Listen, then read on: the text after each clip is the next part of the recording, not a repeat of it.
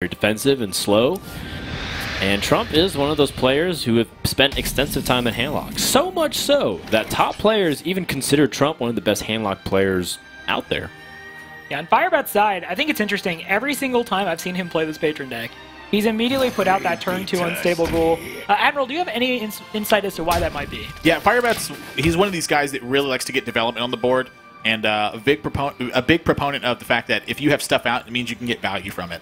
The other thing that happens is when you play your cards this way, it really gives your opponent a different perception of what your range is. You know, he's not always going to be playing unstable ghoul on turn 2, but I think against more thinking players, he's more apt to play it in a situation like this, even if he doesn't have Acolyte of Pain to add right back behind it. Because what does Trump now think that he has? You know, Trump's a very clever player who is going to think about what his opponents are going to do, and maybe Firebat's trying to give him the illusion that he has cards in his hand that he actually doesn't have. Sure, and force him into a line of play. You know, same thing as representing the Druid combo. Force him to a line of play where he has to be really defensive and suboptimal. You take a look at the Frothing Berserker also played on turn 3 here. It's something that if his opponent had the proper response, he'd be able to answer it. But Trump chooses to pass. You can have your Frothing for a turn. Yeah, I think that's interesting, but Trump kind of realizes that it's unlikely that Frodin's going to put like an Inner Rage, a Whirlwind, and just kill him outright. If Firebat, for some reason, decided he was just going to go all in right now, he'd probably get him to about 10, which would be right in Molten Giant range. So, yeah, interesting to me that Trump didn't decide to put out the Twilight Drake.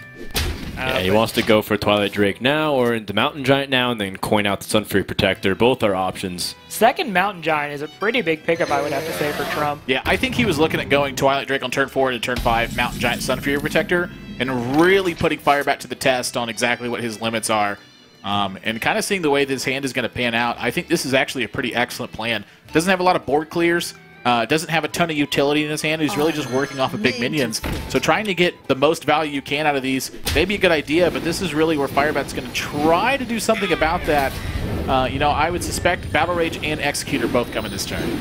Yeah, to be able to cycle through and keep the Frothing Berserker alive and get the damage in is pretty huge.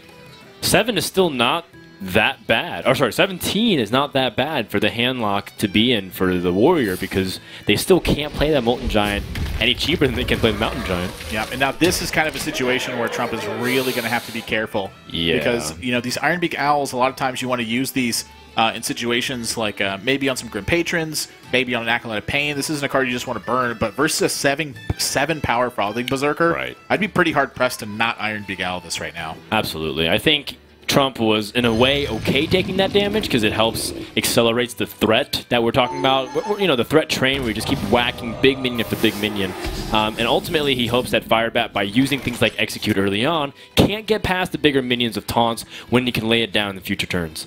Right, and on the follow-up turn, he does have that Mountain Giant. And as you guys pointed out, because Firebat went ahead and put that 7 into his face, he is also closer to the being able to play the Molten Giants outright. And maybe this is kind of a situation he does want to be in, where he can just keep a steady stream of these big threats rolling out. Especially, as you point out, his hand doesn't really have like Shadow Flame, there's no Hellfires. He needs to kind of get a little bit more on the aggressive, and Firebat's doing a really good job of making sure he keeps cards in hand with these Battle Rages. Execute. Yeah, the Execute is also something that you have to be very careful with. The timing of it is so key because that's your last Execute, and then your opponent can play with the knowledge that you have no more Executes remaining in your deck or hand.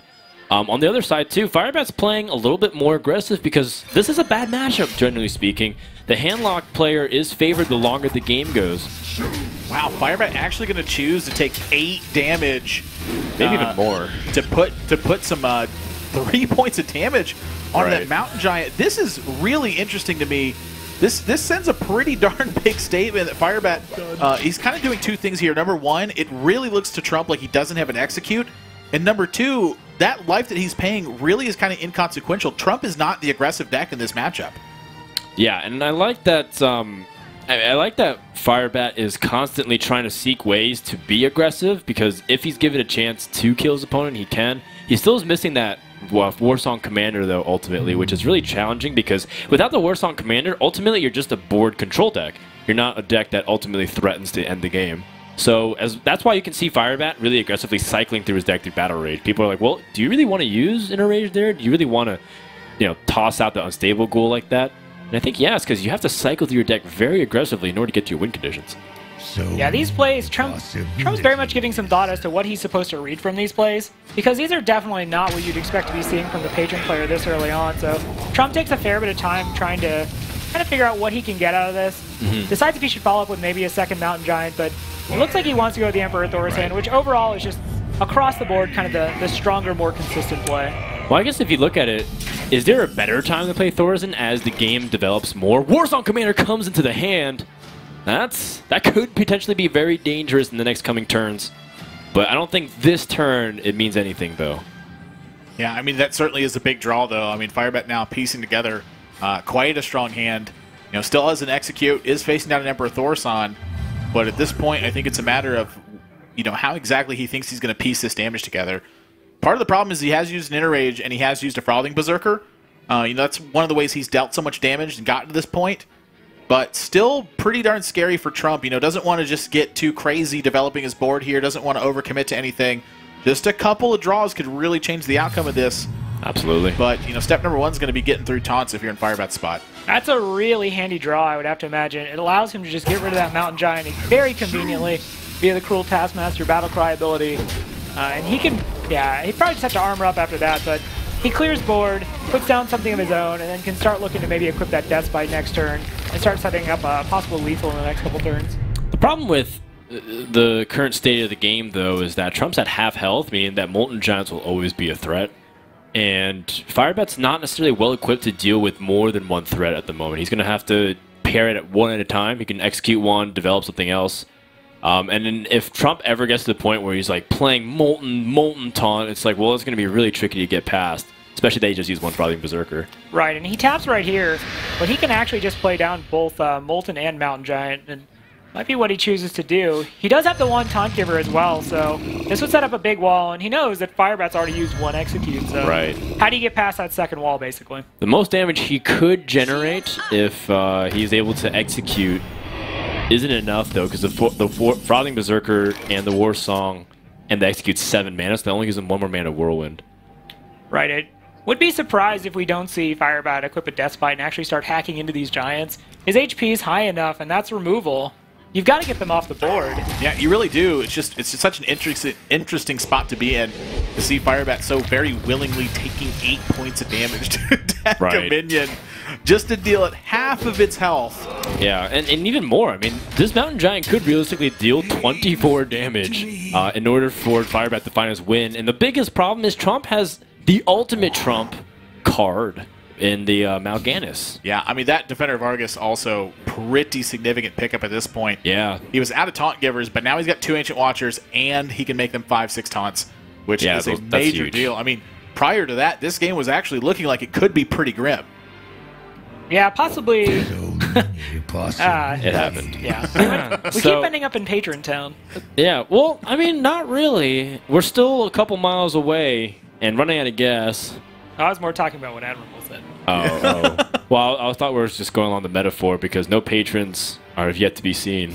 Sure. It's true. Population 0. Yeah, and it looks like he's considering what you guys said, with just the Ancient Watcher, or the Ancient Watcher. The Ancient Watcher, he doesn't play both now. He just makes 1, 3, 4 times. Yeah, he doesn't want to give any chance for his opponent to gain extra damage. And Firebat could be looking at game number 1 in the books here. Second Grand Patron is not going to be any more helpful than the first one. Emperor Thor isn't to stall for time, but he can't even play the No Mission Veteran to draw an extra card. This is looking very bad for Firebat. Yeah, let's see. So he could possibly look at, I mean, I'm not sure he wants to do this, but he could look at Shadow Flaming the Ancient Watcher to get rid of the Emperor. And then he doesn't have to trade any of his damage in, because it's a little bit clunky if he chooses to trade both the boosted Sun Fury Protector and the Defender of Argus. So let's see, how much damage is he pushing? Yeah. Alright, so he's still a little bit off lethal, probably a couple turns.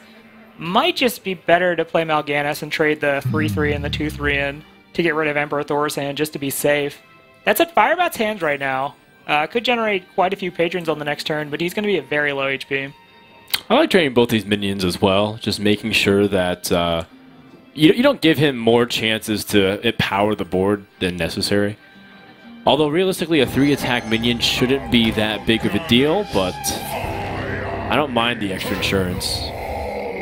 Also, look at Trump just being like aggressive to tap as much as possible. You gotta get that like, value. He's been tapping every single turn he can, and in the face of the possibility that his opponent might kill him. Well, this is really the big test, is if Firebat can get this done. I mean, can make 4 Grim Patrons and they will have charge, but is that enough to really crash through all this? I mean, it will let him take out this Mal'Ganis, take out the Ancient Watcher, but he'd have nothing left afterwards. Yeah, he's going to need some extra help off the top. Trump sees that his opponent does have the Grim Patron Warsong combination. Also, this is going to hurt a lot. Let's see what he actually does here, because he doesn't have the ability, but I can tell that, yeah, to make any more patrons. So this is... Oh, gotcha. He couldn't even kill it off because he didn't go for the second Grim Patron, right? Yeah, I think so this is going to be game 1 to Trump. Yeah, he felt like he needed that second Grim Patron to make better use of it, and Trump got the extra 1 point of damage in his hand. Starts out 1-0 versus the world champion. Yeah, and we kind of talked about before, and obviously this weekend has seen this matchup a lot.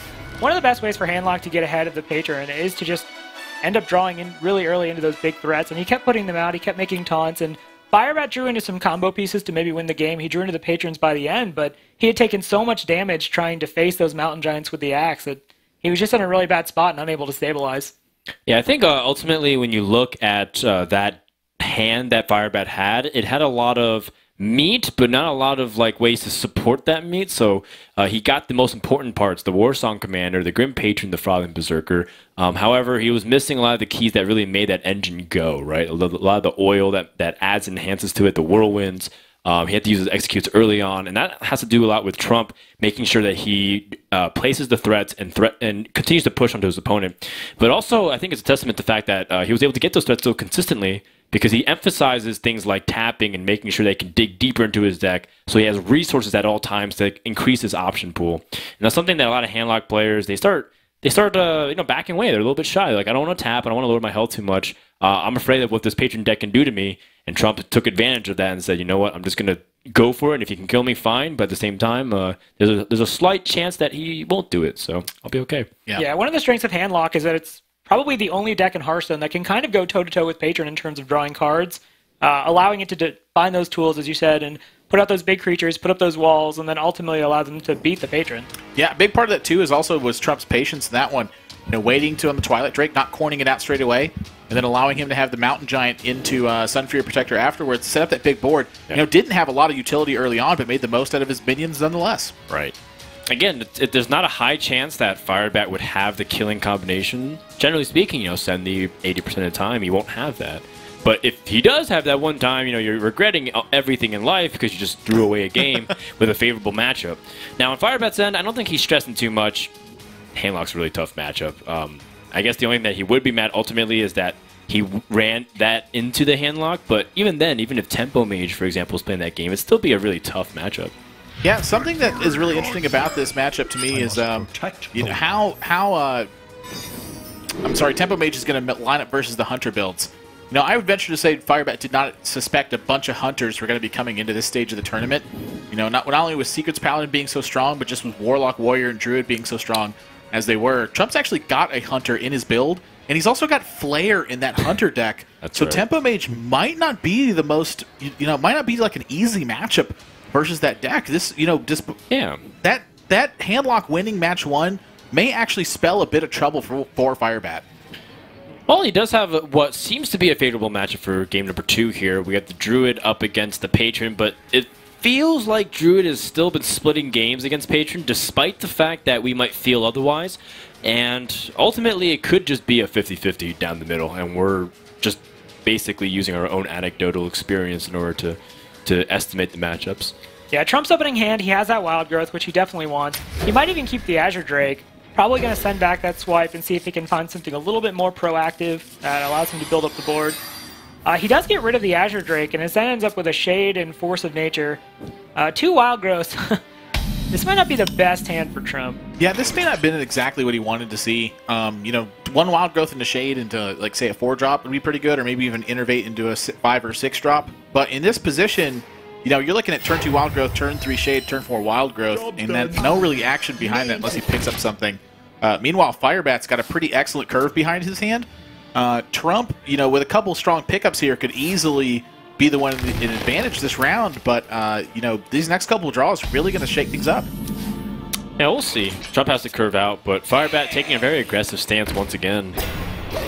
Just very interesting to see him be this aggressive. I knew Patron originally started off more as a defensive deck, and everyone was already like, whoa, you play Frothing Berserker on turn 3, that's crazy. And you know, people started doing that more often, realizing that's pretty good, pretty standard.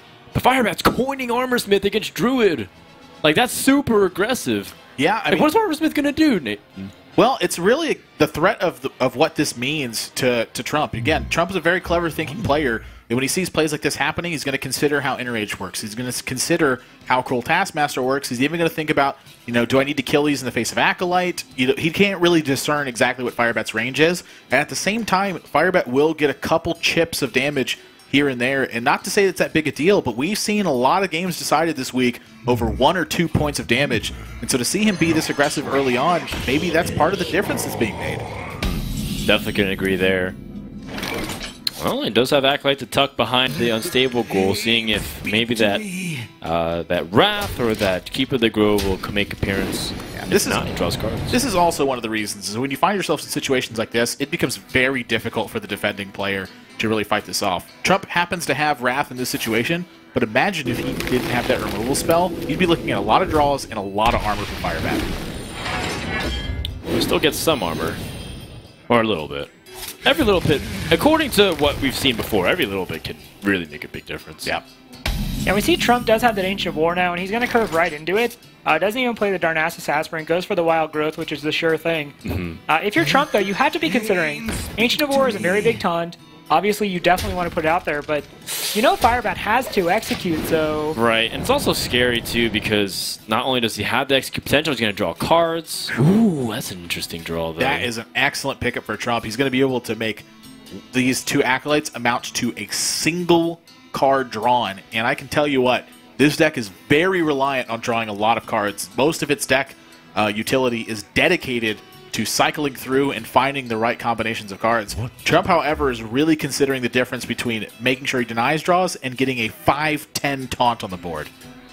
The problem is, too, is if he goes ahead and just Keeper of the Groves and he silences the Acolyte of Pain, his choices for follow-up are either Hero Power and Darnassus Aspirant, and they just don't create as strong of a board as an Ancient of War. The Ancient of War is definitely a high-reward gamble if it pays off.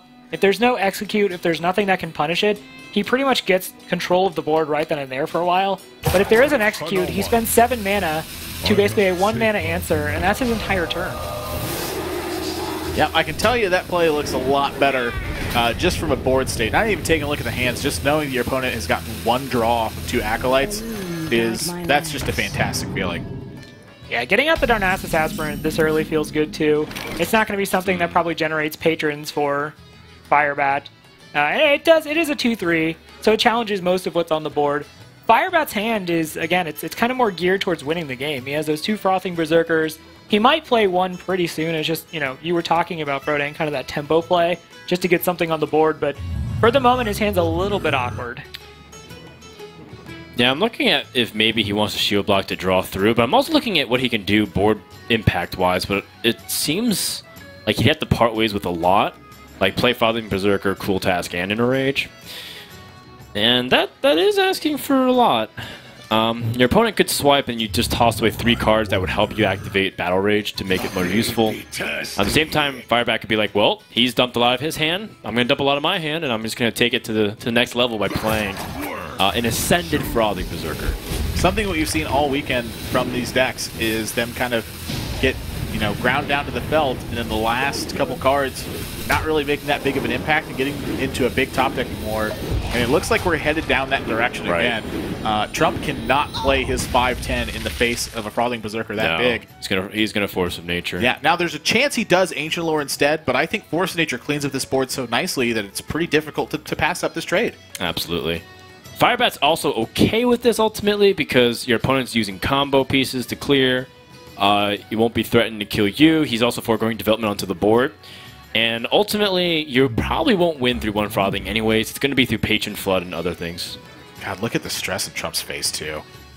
This is such a big match for him. I mean, this is likely one of the biggest matches Trump's ever played. Certainly. I knew that, yes, last year he was not happy at all. not being able to participate as part of the BlizzCon, the points and the way Swiss worked just didn't end up lining up with Trump because he wasn't focused on it. And this year, I remember asking him, he was like, hey, is there anything you want to do this year, goal-wise? He says, win BlizzCon. Yeah, I think that's a. He told me that in January. Goal. Yeah, I think it's a great goal. Yeah, ever since GVG's come out, I've really seen him on his stream focusing so much more on constructed. He's playing a lot of Paladin back in there, a lot of handlock, as people have said.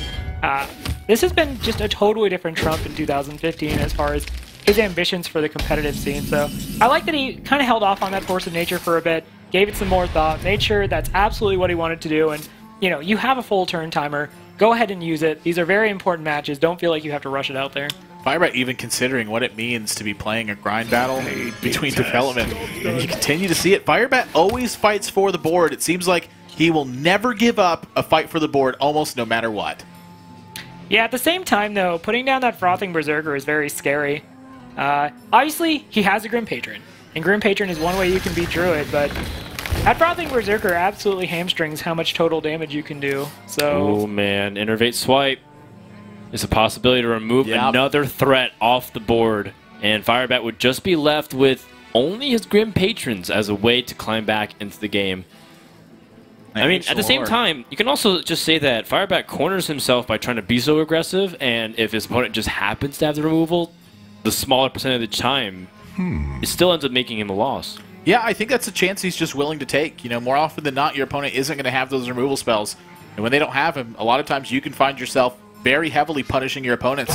In his last series versus Phone Tap, there was a couple situations where Phone Tap didn't have the answer and snowballed the game into some pretty easy victories for Firebat. Right. Wow, Trump holds back on the Innervate Swipe. Says he needs to see a little bit more before that swipe comes out. And I can't really fault him. It's just a 2-4 right now. Firebat doesn't have a lot of cards. Well, he may pay a major price for this one. That is a picture-perfect draw for Firebat. Yeah. The Inner Rage onto the Patron so that you can copy it. You have a couple of high health ones, and then you tuck it behind a Stable Ghoul. Not to mention that the Keeper of the Grove will also die, right? So that way he doesn't have a way to easily kill off these Patrons. So that's going to mean Firebat could potentially just flood this board and then be able to ambush his opponent. This is one of the most difficult situations for Druids to deal with. However, Trump does have Ancient of War in his hand, but Firebat doesn't have it execute at the moment, so there are a couple situations where Trump, even despite this Grim Patron wave, finds himself in an okay spot. I see Savage Roar coming into his hand, not super relevant at the moment. Ancient of War could come down, but he sees Firebat is holding on to one card. And if that card is execute, I mean, that's terrible. Could be. He's been holding on to a card for a few turns now. Right. He didn't play it when it's like very clear that he could have played other things. Ancient of War isn't really a cure-all with this board either. You see the Unstable Ghoul down there. Oh, you create 6 power on the board just by attacking into this thing. I mean, this is the kind of situation that you find yourself in when you play for the board the way Firebat did. He wouldn't have been able to take out that Keeper of the Grove, and he wouldn't have been able to have this gigantic Frothing Berserker out. That's almost kind of taunting Trump into swiping this board right now. He certainly almost needs to swipe. Well, hero powering it and taking 11 is an option. And I guess you're right. He couldn't hero power it down in Ancient of War. And honestly, I think that kind of play is right up Trump's alley. He understands the value of health versus cards and knows that in this matchup, I mean, can you afford to swipe in this position? You're creating 4 Grim Patrons for your opponent if you do. Definitely an arena play if you like hero power, because it's like you want to play value-wise and use your health as a resource, but I ultimately think that you need to just not take that damage and try to grind your opponent out. You have much better cards ultimately, right? Well, he's facing down 4 Grim Patrons right now, and even with Emperor Thor's on, this is a dangerous situation to be at. This really hinges on the next 2 draws from Firebat. If he can pick up some strong utility... Oh! A whirlwind off the top. This is scary. This is very scary if you're in Trump's spot. 6 Patrons will be on the board after this turn, and he's cleared off... Well, he's cleared off all the minions here. He's going to kill Emperor Thorson, I believe, unless he wants to go aggressive, but I'd still be scared leaving that up. Well, honestly, at this point, Trump's hand is so low on cards, and Firebat has 6 Grim Patrons on the board. Maybe he pushes his 3 health one into this Emperor Thorson, but does he need to kill it at this point? What's it actually doing to the board? It challenges his high health ones. Yeah, and I think that's going to be the tiebreaker for him. Is what the possibility of that is. Right. With 4 healthy Grim Patrons out, I don't see a need to risk this whatsoever. Trump really needs to draw that second Force of Nature. Yeah. right now. Well, the Ancient of War still provides a big wall. In fact, he can play 2 walls, the Ancient of War and the Druid of the Claw. That seems to be a very good use of that Innervate right now, because before Innervate wasn't really that powerful. Yeah, if Firebat's not sitting on the Execute, which we know he isn't, but assuming he doesn't draw into it, he's got Slam. He's got 2 draws into it. He can Right. draw off the top of his deck for the beginning of his turn. He can Slam and go into it. Trump is taking no prisoners. He's charging down a full health Grim Patron and sending him back to Blackrock Mountain Adventure. That's where he belongs. And he's like, you picked the wrong game mode, friend. Oh, wow. All right, let's see what the Slam does. Slam into Execute. Why would you put that Juju out there? How about into Whirlwind? I think that's going to be good enough for Firebat. Jeez. 3 more Grim Patrons getting made now. All right. And this is, again, this was all a catalyst. Trump's face.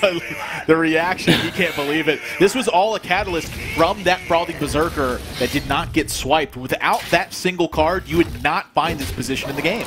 Just also the fact that Trump created more patrons, which created even more patrons, which got Whirlwind and it created more patrons. This is an absolute disaster. There's no way for Trump to really easily seize back this board.